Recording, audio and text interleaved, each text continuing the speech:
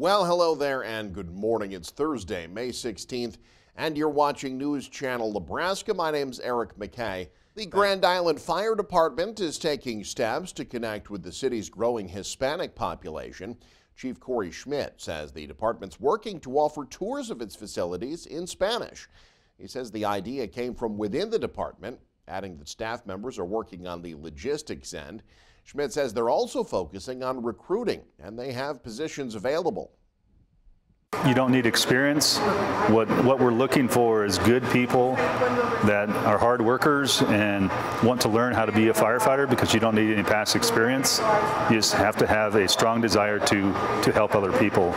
And those are the types we're looking for. And if you're bilingual, it's a definite plus for us. Schmidt says there's no need to be bilingual, though, but he says having that skill helps the department improve its services. He says the next recruiting event will happen sometime in late June or early July. According to Data USA, about 33% of Grand Island residents are Hispanic. A Norfolk man arrested this week after authorities say he exposed himself to a teenage boy walking home from school. Police say they spoke with the boy and his father, who say a man made lewd gestures to them. The teenager said while walking home from school, he passed an apartment complex near 10th Street and Park Avenue and saw a man outside with a dog. The teenager says when the man saw him, he put his dog inside and exposed himself. Police arrested 57-year-old Francisco Sabrino Diaz on suspicion of public indecency. He's currently housed in the Madison County Jail. The Grand Island Casino Resort is on track to open early next year. Elite Casino Resort celebrated a ceremonial beam signing event yesterday that marked the installation of the final beam of the complex, placed at the highest point of the building. Construction started back in November. The new facility will include 750 slot machines, 20 table games, a 162-room hotel, along with a full-service salon and spa and multiple restaurants. A former Gage County correctional officer is in jail after authorities say he pointed a gun at a pregnant woman. It happened in Beatrice last month. 47-year-old Adam Hutchison jailed on felony firearm, assault, and terroristic threat charges. Police say Hutchison was heard on a recording making threatening statements during an argument. The woman told police Hutchison pointed a gun at her when she tried to leave. Hutchison being held on $250,000 bond pending his next court hearing later this month. The Gage County Sheriff's Office says Hutchison resigned following his arrest. This week is National Police Week, a service held to honor fallen and active law enforcement officers of Lincoln County on Wednesday. The ceremony began with the presentation of the colors. Police then presented a rifle salute to honor those who've given their lives to protect the country and Lincoln County. Lastly, a wreath was presented to honor past and present officers. Police say they appreciate the sentiment of the event. It feels good to know the community supports us, that we have such a nice place to come to memorize, remember people, and to gather with old friends and family and just kind of think about the things in the past and things in the future too. This year marks the 62nd year for the National Peace Officers Memorial Day, first established by President John F. Kennedy. HUD has awarded Nebraska affordable housing agencies over $77 million in federal funds for housing choice vouchers. The grants were announced by the Department of Housing and Urban Development this week. 23 different public housing authorities across the state are getting money to help keep up with the rising cost of rent. The Omaha Housing Authority getting nearly $36 million. Douglas County awarded $8.2 million. Fremont getting nearly $800,000. Elsewhere in the state, the Norfolk Housing Authority getting over $1 million. Kearney is getting $659,000. Beatrice being awarded $650,000, while Scottsbluff County is receiving over $1.9 million. Well, before they had a chance to fall in, Nebraska Democrats and independent Senate candidate Dan Osborne are falling out. At the same time, Osborne says he doesn't know who he's voting for president. Joe Jordan has more. Welcome to my humble abode. my garage. That's right. Senate hopeful Dan Osborne is talking to reporters from inside his suburban Omaha garage, insisting his independent race against Republican Senator Deb Fischer is no long shot because one poll says so, and adding he's raised over $1 million. When I first started this campaign, no one really believed in me. A couple people did. But, now this campaign, it has momentum.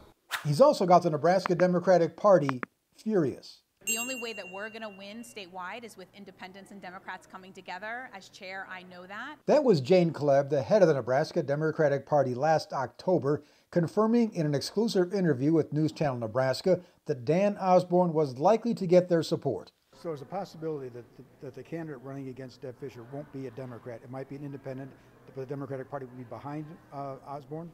There's a possibility that we will support Dan as an independent, as a party. But today, all that changed.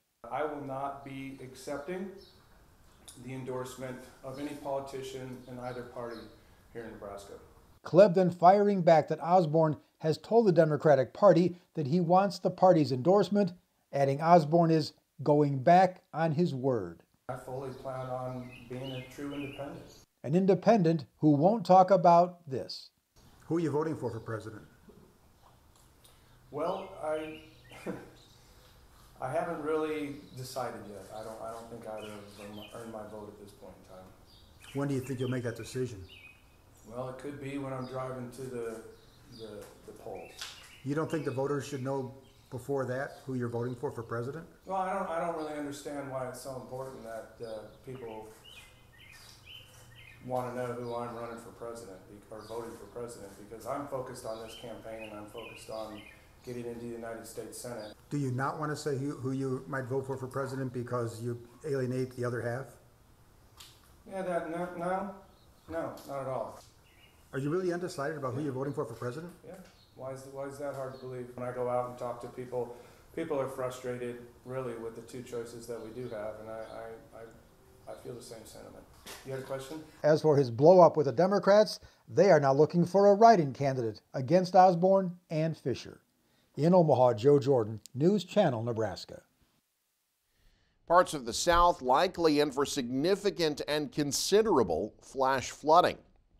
Several rounds of storms set to pummel waterlogged areas today and tomorrow. Forecasters saying the result will be a nightmare. Amy Kiley has more. Stay vigilant. There's actually another storm system that is slated to be moving through Louisiana. Some forecasters are calling it a nightmare scenario for weather. Southern states are already waterlogged from this month's severe weather. Now some areas could get as much as 3 inches of rain per hour during new rounds of storms. Forecasters say parts of Texas, Louisiana, and Mississippi could see significant flash flooding today. Storms could stretch into Alabama, Georgia, and Florida tomorrow. Yeah, it was a little harrowing. Some communities in the path of these new storms are still picking up the pieces from previous ones. We have been through several hurricanes here, and through all of the cleanup and stuff that we've done, this is probably the worst I've ever seen this facility in 20 years. He's talking about this baseball field in Louisiana's West Baton Rouge Parish. It's damaged from a deadly storm Monday. So is this man's nearby home. We're lucky that, the roof didn't cave in more than I guess it already has. Houston's Hobby Airport has a freshly repaired runway after a lightning strike Monday. And in Tallahassee, Florida, residents on one street say debris trapped them at home Sunday. It was a lot of pulling branches and getting the hedge trimmers out. Unfortunately, we don't have chainsaws, so it took a lot of hand sawing. I'm Amy Kiley reporting. With reports of bird flu back in the news, there's rising concern about how the virus is transmitted and exactly who is at risk. Libby Randall spoke to veterinarians about the precautions they're taking. Avian influenza, also known as bird flu, continues to be a topic of conversation among many people, including veterinarians. We're required every 3 years to take continuing education, mandated by the USDA, basically in prevention and mitigation of foreign animal diseases. As an associate veterinarian with Circle P Veterinary Services, Kieran Hartley says while they are trained to identify and treat diseases like this among animals, some clients are concerned about catching it themselves. But he assures them of the low-level risk. There have been cases of bird flu or avian influenza that have, affected people.